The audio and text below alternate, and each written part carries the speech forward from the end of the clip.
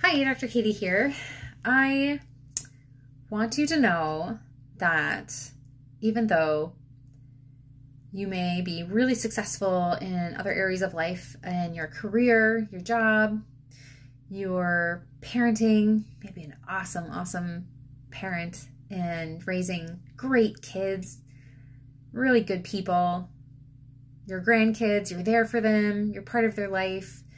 And maybe you've been successful at developing your talents, whether that's like in the arts or in maybe you're a good writer or whatever that might be, right? And maybe you're educated, got good grades. Maybe you're really good at finances and you hold your household together and make sure everyone gets to where they need to be on time and all the things that you're managing, right? And just doing a good job. Like, I know that there's something in life that you're rocking it. And I want you to know that. I want you to know that, like, I recognize that and you might not.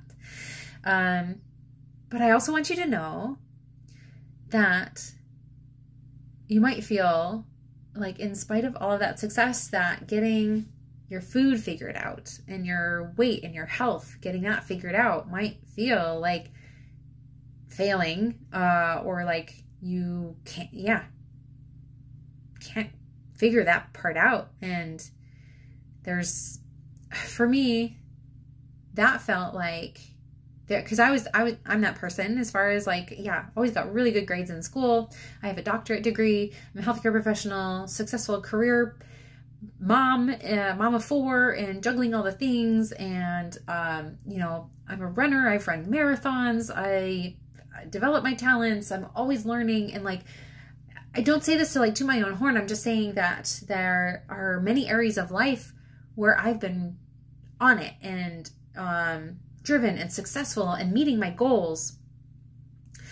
And yet I had a weight problem and I was struggling with depression, and that part of my life I couldn't figure out. And there were times when I felt like there was something wrong with me, that I was broken. I thought my brain was broken. And there's still some times when I'm like, why can't I just have a normal brain? Why do I have a broken brain? But I want you to know that, like, if you feel that way, that you're not broken. You are absolutely 100% not broken, okay? Learning about the brain and brain science and food addiction and habits and neural wiring and neuroplasticity has helped me understand that, like, no, I have a very healthy brain, normally functioning brain that's doing exactly what it's supposed to and is designed to. It's just been hijacked. When I understood that and learned about like food addiction, that made me feel so validated and so, not like normalized it, because a lot of people are struggling with this issue, and it's not for lack of trying. It's not for lack of willpower or self-control. It's not for lack of discipline. It's not for lack of setting goals. It's not any of that, because that was me, like goal-oriented and disciplined and got things done. And yet my brain had me hooked on sugar and flour and cheese and foods that were bad for me. And figuring that out made me understand that, I'm not broken. Just need to kind of approach my food in a different way than a lot of other people do, and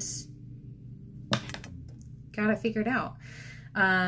So yeah, I just wanted to reach through the screen and give you a big hug and I want you to know that there are so many things that you're doing so well, and I celebrate you for that, because you're amazing.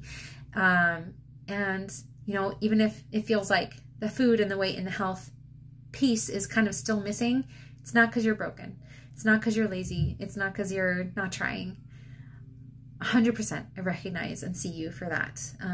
So you are whole, you are complete, you are beautiful, you are worthy, despite what your body may look like or feel like, what kind of health state you're in, that has no bearing on you as a person and your, just your worth and beauty and intelligence and achievements and talents as a person. So I want you to know that too.